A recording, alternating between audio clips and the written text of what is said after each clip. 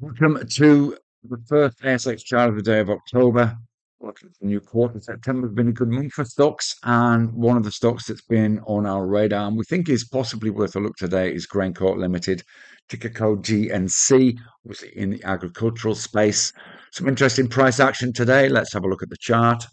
You can see here we've been trading in a range of GrainCorp really since June, with a top of around about this 930 level and a bottom of around about 845.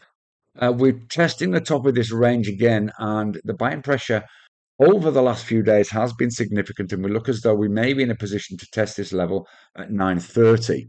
If we put it on a weekly chart for context, you can see that should we breach this level, there's a couple of key potential pause levels to the upside. The first one being at around about this 6% to the upside. You can see back in December 2018, this was the high there. There was a little pause on the way down at this level as well. From this high, that was hit in May 2022. That level at $10 and around about 70 is 14% to the upside.